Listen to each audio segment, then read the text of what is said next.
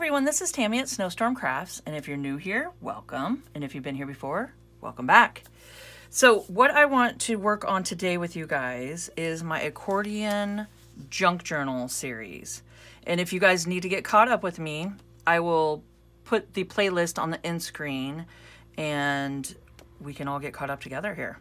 So what I want to work on today is I want to do the covers on the front, inside covers on both sides. So I got all my goodies everywhere. I'm not sure what I'm going to incorporate or how I'm going to do it. And I want to go through the process with you guys so I can show you guys my process that I do. So let's just get started here. Okay, so I will show you guys stuff as I'm using it and what I'm using. So let's see. So let's just go ahead and start with the cover. So this is our cover. And what I want to do, I have an idea for the cover here, is I made a Rolodex roundup. It's a little playlist that I have, and I'll make sure to put that on the end screen. And I show you guys how I just decorate Rolodex cards and stuff. So I got like a whole Rolodex here that we have fun, doing some fun. Made some fun little things here. So yeah, so if you guys want to go check that out, I'll make sure to put that on the end screen so you guys can see that. So today, I just want to go ahead and I want to put all this down because it's already ready here. And I think that's what we're going to do. So the cool thing about playing with an accordion journal is that you can open it up and sew everything inside if you want to. So what I'm thinking is I want this on the inside, the corrugated cardboard, and then I want this on the outside. So I'm going to put these together like this, open it up, and I'm going to go to my sewing machine. And I'm just going to stitch all the way around both sides just to stitch it all into place. And then when you do that, just make sure that your closure here is out of the way so it's not all bunched up like this or underneath where you don't see it and you sew it. Yeah, and it's a big mess. So just make sure it's out of the way when you sew. And I will bring you guys to the sewing machine and show you guys how I do it. All right, so you can tack this down with glue if you want, if that makes you feel a little bit better. I usually just kind of fly by the seat of my pants kind of person here and just see what happens, but let's go ahead and do that. So if you want, we got the corrugated on this side. So just whatever you're going to have on the inside of your journal. And you could do a little tack down. And I would just keep the glue towards the center so you're not gumming up your needle, because you don't want your needle to get glue all over it. Okay, so we'll tack that part down, and then just a little bit of glue. We can tack this down to where we want it. I'm gonna go over like that a little bit. There we go. Okay. And they're not gonna be lined up perfectly, but whatever doesn't sew down, I can always just glue with Fabrifix glue. So what I'm going to do is, I'm just going to do a straight stitch.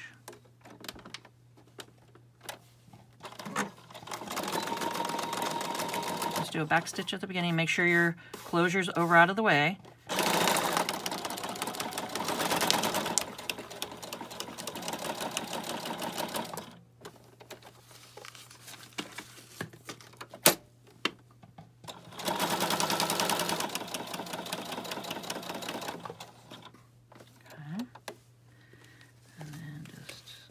Accordion your journal back up, turn it so it's all bunched over here on the side.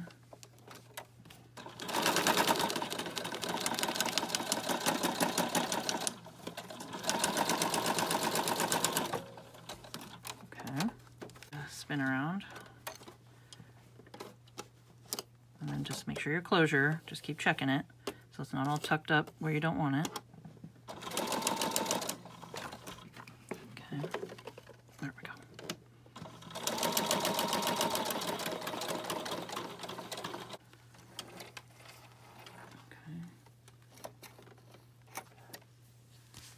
we go. So we got that, and then we got that. So you can see I didn't really catch it on this side right here, so I can just go back through and sew it if I want to, or glue it.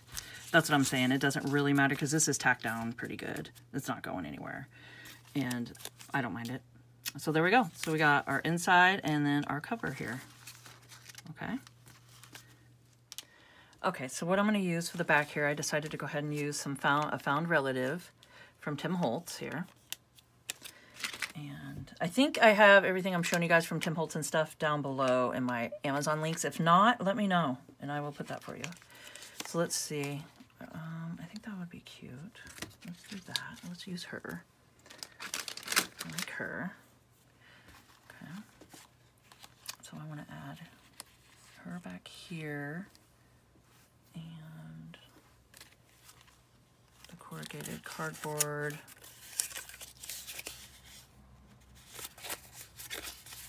Like this.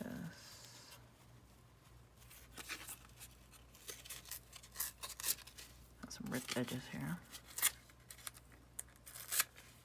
There we go. I'll put that on the inside. So let's go ahead and do our tack down here. I'm just using the Yoo-Hoo stick. Glue stick. Seems to work pretty good. And just do a little tack down. Just so it doesn't move on you. Makes life a little bit easier. Okay. And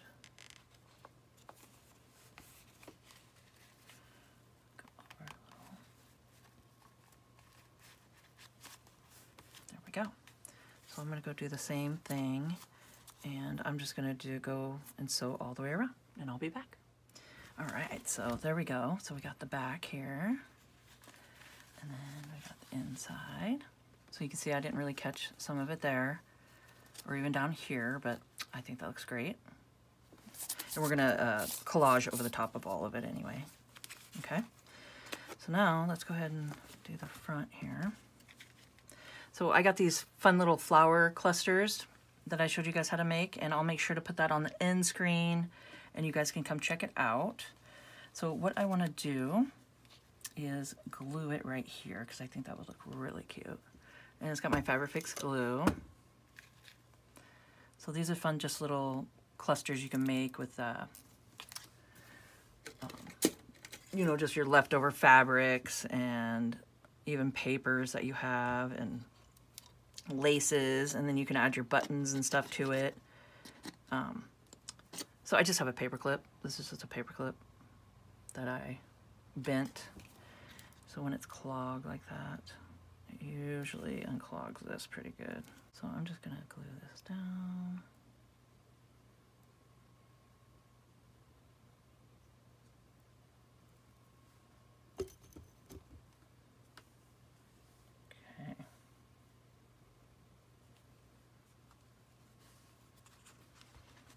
There we go. So we got our cover done here. I think that turned out really cute.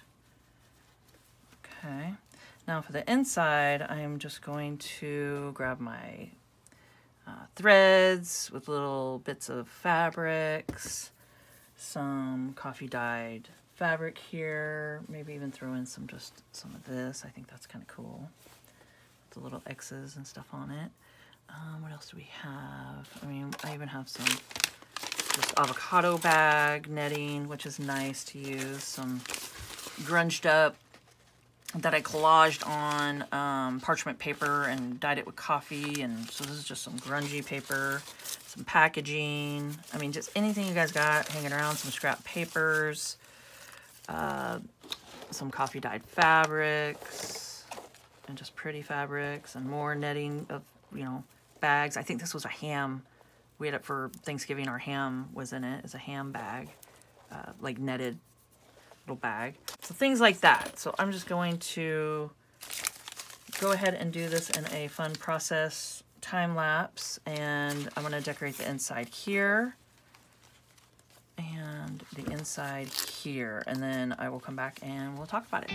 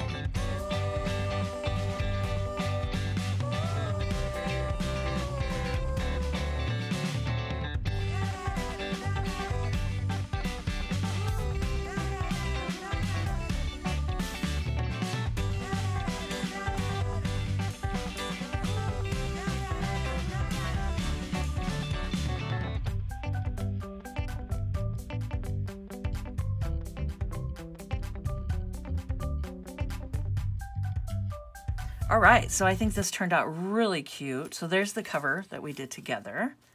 And I really like that. I think that's fun. And let's see here. So the inside, I was just recording with you guys and I thought I didn't know I was on a time lapse. So I did that with you guys here and got her all glued on. And I just took my sanding block and just did some sanding on her just to get some little rough spots on there, and then did some spritzing with my instant coffee and water. And you can just put it into a spritz bottle, a little spray bottle. And this is great just to grunge things up. And that's what I did with the lace here. I did a little spraying with the coffee and put some fabrics down. I did some filled notes from Tim Holtz. I added some Curator little goodies that you can glue down. I glued her on a little toadstool here so she's sitting on it, and I thought that was really cute. Used my threads and some little scraps just to put behind her, and just to have throughout some coffee dyed paper, some avocado bag, some grungy, all this little grunginess. So anything you guys got hanging around, lace, grungy papers, just kind of layer them up. And I think that turned out really fun on the inside here. Okay. And now on the back here, we did just the found relatives. And then I did some sewing around. I did straight stitch and just some zigzag. Put some fabric tape, just the Tim Holtz fabric tape down. And I made a fun little burrito, which I showed you guys in the time lapse. I'll make sure to keep that on there. But I did not know that I wasn't recording on regular video. But what I did is just took some fabric like this, you know, like a bigger piece of fabric for the back. Added some yarn, which is just a fun fur eyelash yarn, which is great. I love using it. I put some of that in the middle. Just pop down some lace or anything you got. And then you just pinch it, kind of like a burrito. And then I just took just some fabric. I did a little twist, went around it, did a little twist, went around it. But before I went around it the second time, I just took my Fabrifix glue, put a dab of glue, and then I went over like that. Grabbed my button, put some yarn through the middle of it, or some thread, and then glued that on top. So just layer a bunch of stuff up, and then just pinch it in the middle, and then just tie some fabric or yarn or thread or twine, anything like that in the middle, and then you could just pop it off with the button on top, or, you know, a cute little, you know, a little ephemera piece or something. You could do all kinds of things, just glue it into the middle, just for a focal point, and then there you go. And then I glued that down at the bottom. Got her all looking good back here. Oh, and did a little sandpaper, just to do some roughing up right there, and then some spritzing with my coffee, and then I went on the inside here and put down some more Curator, filled notes, threads. I got some rainbow snippet ruffles that I just did with some rainbow thread. Put that down, sprayed it, grunged it up. Put down some fun snippets that I had sewn together of fabric in the background with some lace, and just did some stacking up with some threads and things like that. Added some of the yarn, eyelash yarn, a little eyelet in it, did a bulb pin with beads on it, and thought tokens, Tim Holtz, just some fun little thought tokens. I clipped that to it and have a little dangler. So there we go. So I hope you guys enjoyed this video and found it informational. And if you could please subscribe to my channel, hit the notification bell, and you guys will see my next video when I post it. Like, comment, and share, and let's grow together. And keep on crafting.